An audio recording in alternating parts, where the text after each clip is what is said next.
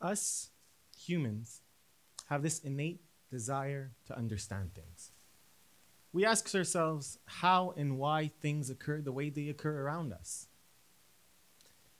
Scientific studies are a modern way to answer the how and the why. The first part of my talk today isn't going to be on how to conduct these studies or how to publish scientific articles, but rather how these studies are interpreted in our everyday life.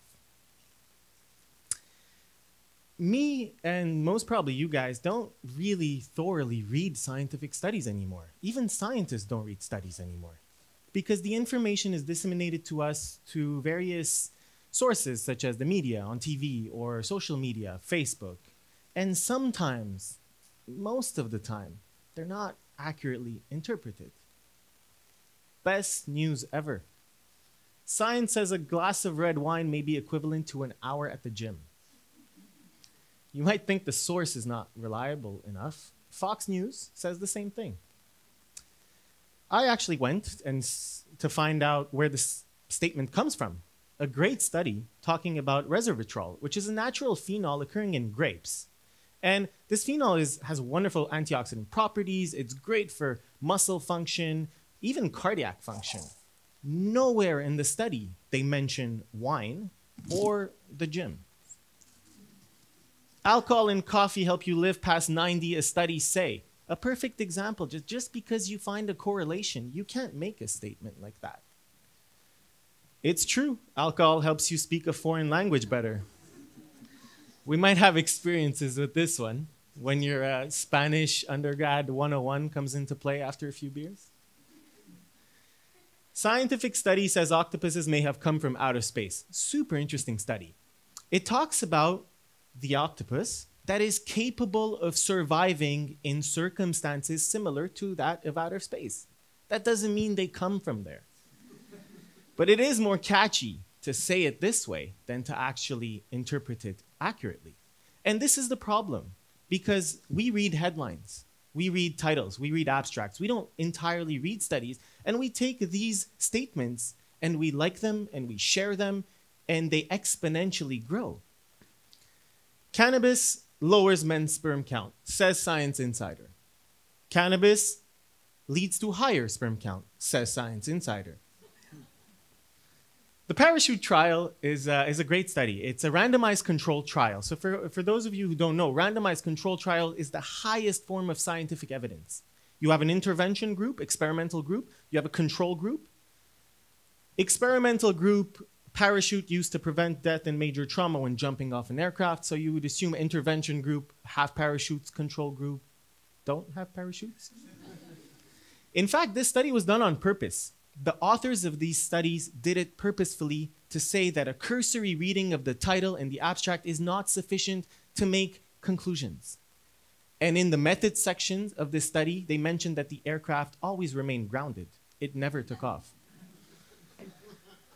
Your daily coffee intake is making you deaf, says science. This is super interesting to me because I study hearing. I've dedicated 7 years of my life just to studying hearing and researching. And this was everywhere. Caffeine contributes to hearing loss. Your morning coffee is making you deaf. Caffeine may play a role in hearing loss, says McGill study. But wait a minute, that's my study. I published this in 2018 at JAMA Otolaryngology, head and neck surgery, and my study doesn't say that your morning cup of coffee is making you deaf. The study was about how auditory hair cell functions recover after loud noises in large amount of doses of caffeine. And interestingly, this study was done in guinea pigs. Never has the translation been made to humans. The amount of caffeine we gave to guinea pigs is actually the equivalent of 32 cups of coffee a day. So, to continue on hearing, the next part of my talk, I want to talk to you guys about the human body's innate ability to hear through bones. So, to give you an example, I want to start by a question first. Have you guys ever heard your own voice in a recording? You sound weird. You're always off. Well, to tell you why, I want to tell you about how we hear. So, this exact moment, my voice resonates in this room. The sound of my voice travels and is captured by my ear and as well as your ears, and we hear the sound of my voice through air conduction hearing. However, I'm the only one in this room who could hear my own voice through my bones. Because when I speak, my larynx, my vocal cords create vibrations, and these vibrations transfer in my skull bone, in my cheekbone, and I can hear my own voice through the vibrations of my bones. Usually, everyday life, you hear your own voice through two pathways, bone and air. But your voice coming out of a recording only enters your auditory pathway by the air conduction. Bone conduction is lost. And since bone conduction is better at transferring lower frequencies, your voice out of a recording is higher pitched than you perceive it to be. And an interesting fact, your voice out of a recording is how everyone else hears you. Yeah, you're the only one that hears you like you hear yourself.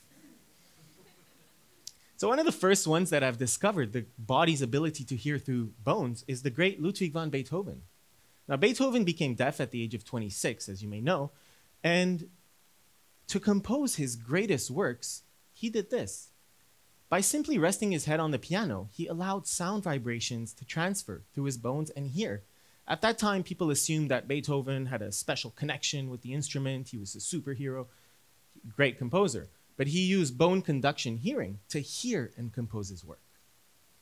Now, many emerging technologies, such as the military, have started adopting bone conduction hearing in their technologies. So helmets in the military have bone conduction speakers in them. Because as you can imagine, you're in the war zone. You need to hear if anything happens around you. But you also need to communicate with the base, with your fellow soldiers. Bone conduction headphones are becoming increasingly popular. You're on your bike or you're running on the street. You want that podcast or you want the music in your head, but you also need to hear if anything moves around you.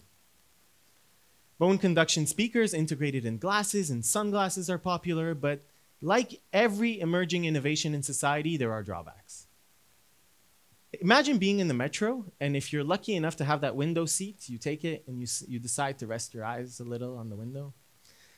Well, a German train company has figured out a new dimension for advertisements, as they lay targeted messages to commuters who lay their head on the window. This has been super controversial, and there's civil liberty activists are saying that this is a violation of a person's right to rest. Now, one of the greatest innovations using bone conduction hearing, in my opinion, I might be biased, it's the focus of my PhD work. Now, I focus my work on innovating hearing implant surgeries in children. And have you guys seen these videos? It's truly remarkable.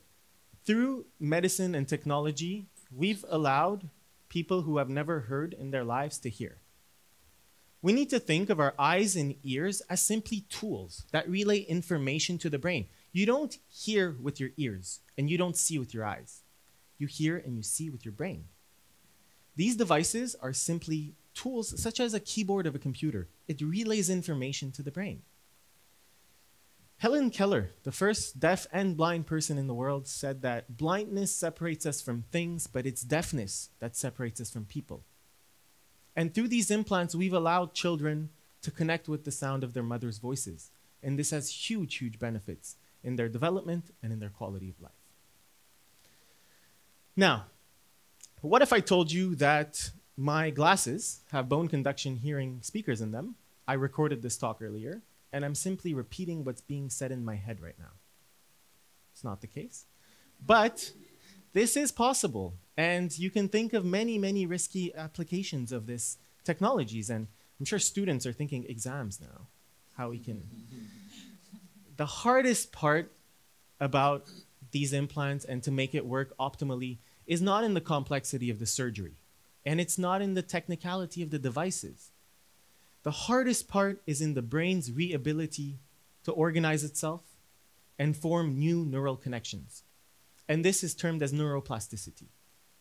Now, when we are born, our brain has predetermined areas to process information. The side of your brain's temporal lobe processes auditory information. Back of your brain, occipital lobe, processes visual information.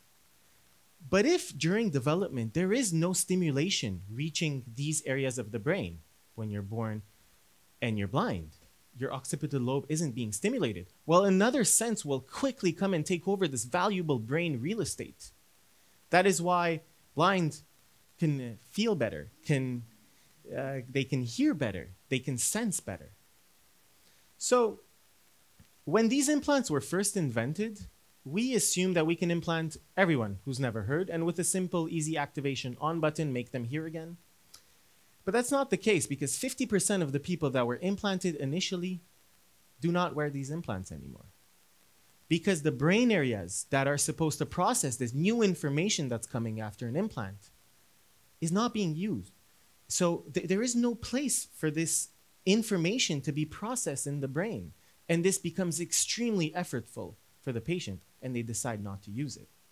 That is why neuroplasticity is crucial to implant as early as possible. That is why we have early detection of hearing loss right now. And you can probably imagine learning a new language. It's so hard as an adult, unless you have many beers, as that study mentioned. But as a child, children can learn 3 to 4 languages at once. Now, my final slide would be a simple reminder that, I was never passionate about hearing. No one in my family is deaf. So my advice to, especially the students in this room, is to remain curious. Always read, but be skeptical. Go and validate information you read. Push the envelope. Seek, and you will find answers to the how and to the why. Because passion is not innate. It is developed. It's developed through life experiences. Because life experiences wire and rewire the brain. Thank you.